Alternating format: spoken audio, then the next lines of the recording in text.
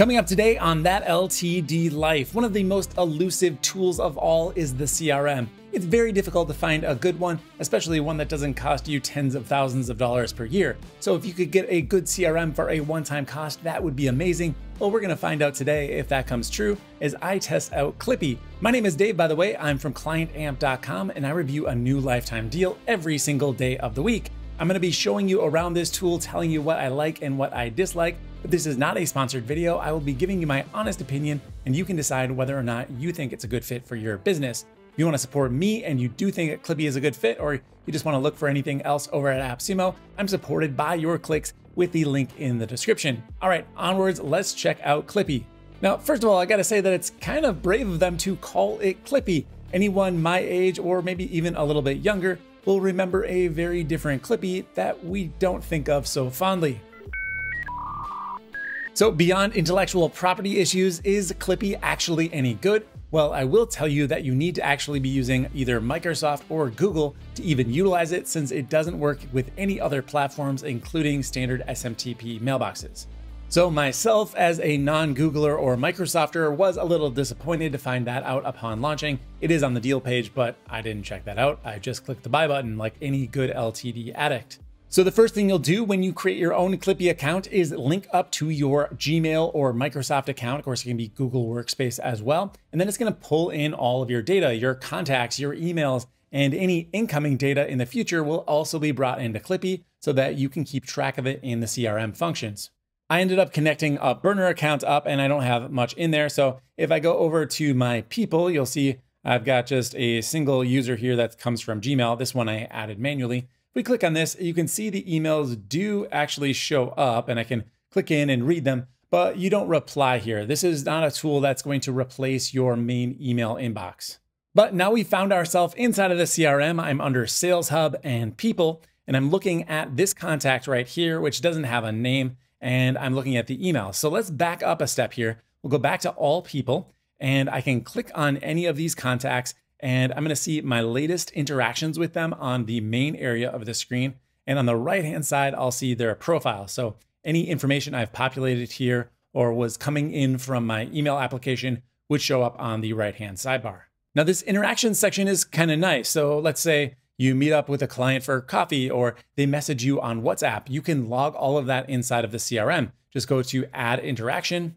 At the top here, you can choose which type of interaction you had. So let's say it was a coffee meeting, right? We'll just say that. Then we give it a name. And then you can document what happened here. I can just type away anything that happened. I want to point out this is using the Lexical editor from Meta. This is an open source editor. We see all over the place on lots of different tools. This is my favorite editor. I definitely like this one the most. So I'm happy to see this in here. It's got the slash command so I can do things like headings, bullet lists. You get the point here. Okay, so I'm gonna log my interaction and it's gonna show up right here and I can see the time that it was actually added. I do think the interaction screen could be spruced up a little bit. Like for example, the icon here is very, very small and not very obvious as to what it's alluding to. I mean, looking at that icon, do you know what it means? Probably not. But if you click on it, it then very clearly becomes, oh, that's supposed to be email and this is the type of interaction I'm choosing from. So maybe a label here would clarify that. The other thing is that they should specify a date and time over to the right. Now I know it says date, but there's no way to say the time that it happened. And when I actually save the actual interaction, like we saw a moment ago, it does specify a time. So why can't I add that in manually?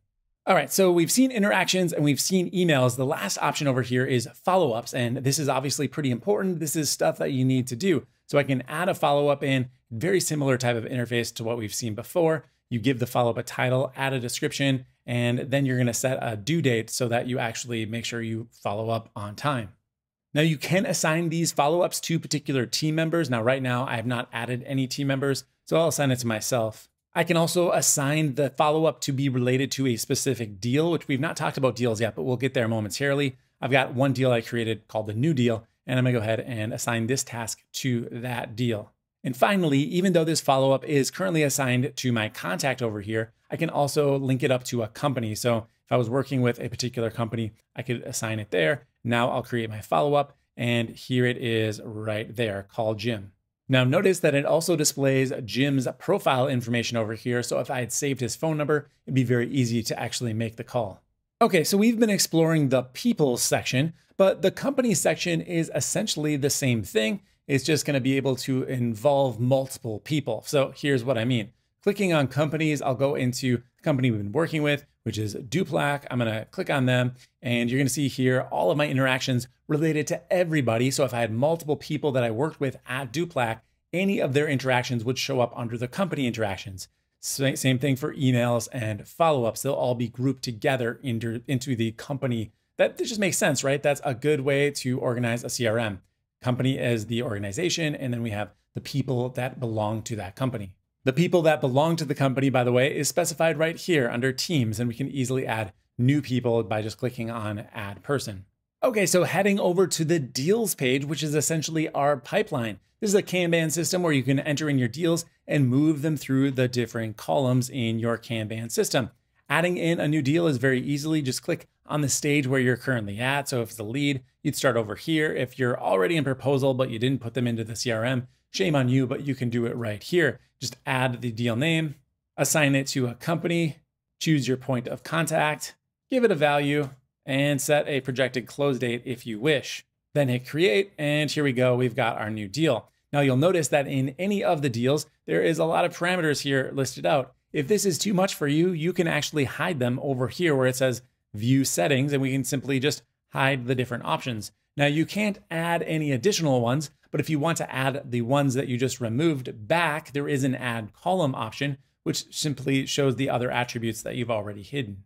Now, as long as we're talking about adding and hiding certain attributes, I'm a little bit miffed that I'm stuck with this pipeline and I don't believe I can customize it at all. There's a pretty big pipeline. Let's close that out. Now you can see that there's a lot of stages up here and there's no way to remove items. I thought these plus buttons would maybe add in a new stage, but they don't. They actually serve the exact same function. Let me get out of this. They serve the exact same function that the add to list button does. So a little bit of redundancy here. I suppose if you already have a card in that stage, well, then this button will become a little bit more handy. But yeah, overall, a little disappointing here. I can't relabel these. I can't change their color. Yeah, I'm just kind of stuck with the pipeline that they've assigned. Now on the main dashboard, you can actually see that pipeline and they show you how many cards are in each part of the pipeline or how many deals are in each stage. So I've got one in approached and one in proposal right now, 50-50 because I've got two deals. I think that's a little bit of a confusing way to convey that information. Maybe helpful if you have got hundreds of active deals, but I think for most of us that might be using this tool, we probably don't have, more than a dozen deals going at any given time that are in like the prospecting stage and you've not actually closed them. So it might be nice to have the option to just toggle between like numbers and percentages. I think that could be ideal. Also showing values here, right? So maybe you got 3 deals with a total value of, 20,000 in approached, but you get the point here. It could be a lot more valuable, this dashboard view, just to kind of get an overall sense of where your business is at.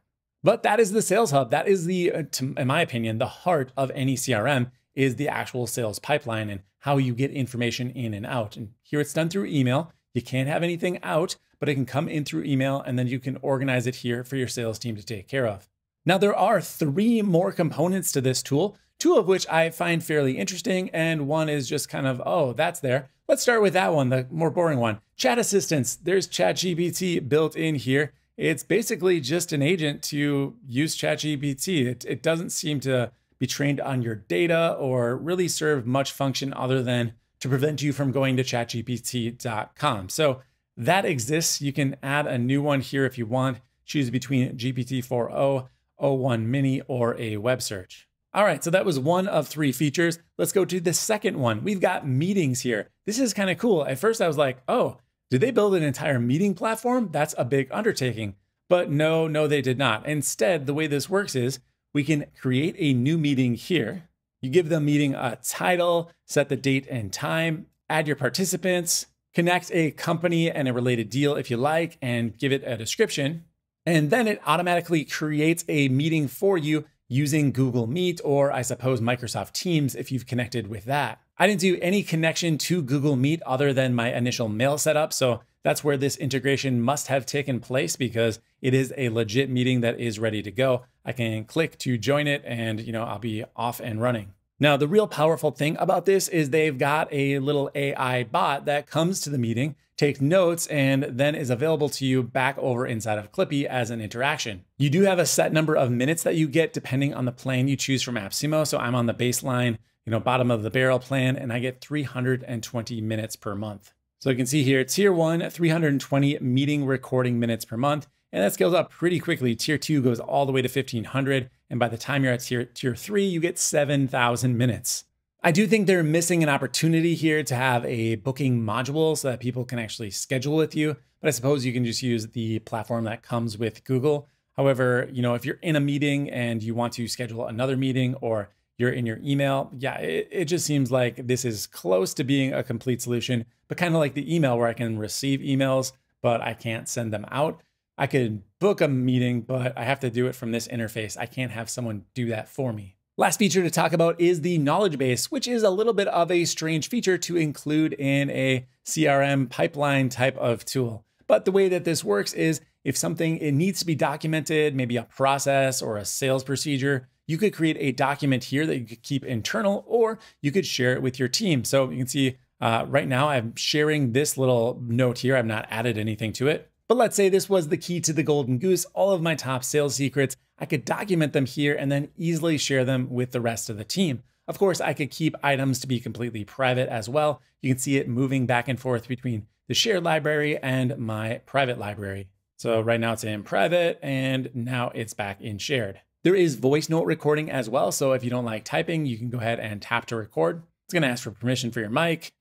Hey, so I'm just testing out the voice recording capabilities. Let's see how this works. All right, so I've finished recording and now I've got my voice recording over here and I can go ahead and ask AI about it, or I can view the transcript. So here you go, that's the transcript, pretty cool.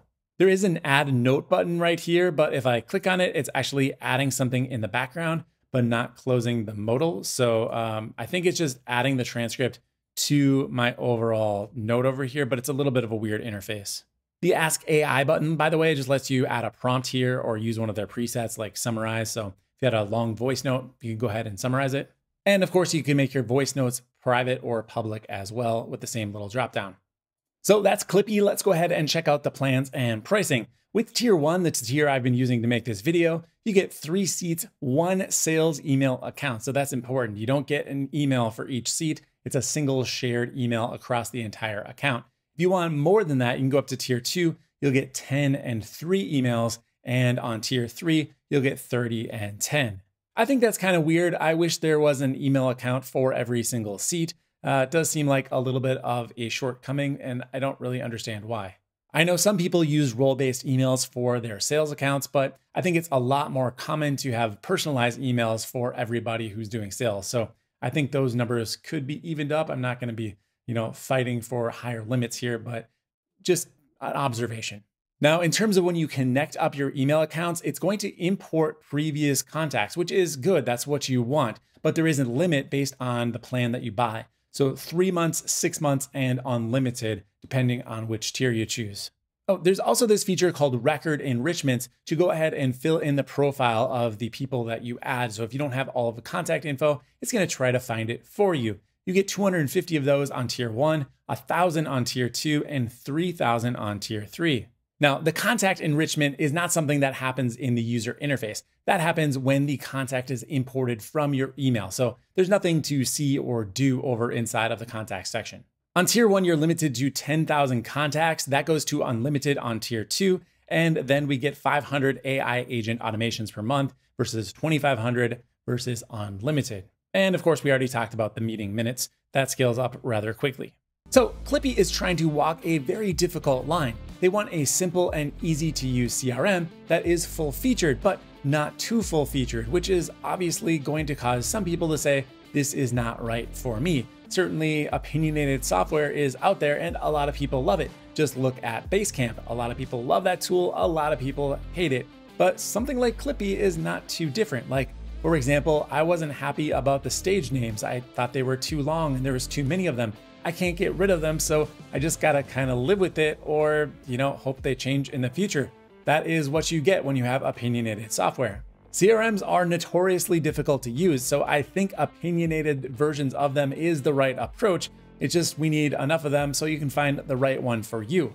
Overall, I like Klipy a lot. I'm gonna go ahead and give this one a 7.4. It's got room for improvement, but in terms of being a functional CRM, it's there and the price is definitely right. If you wanna grab a copy of Klipy yourself, I've got a link in the description. Of course, I'll be hanging around in the comment section, so hit me up with any questions or comments there, or even just an emoji for the algorithm. If you liked the video, go ahead and hit the like button. My name is Dave. Thank you for watching, and I'll see you in the next review.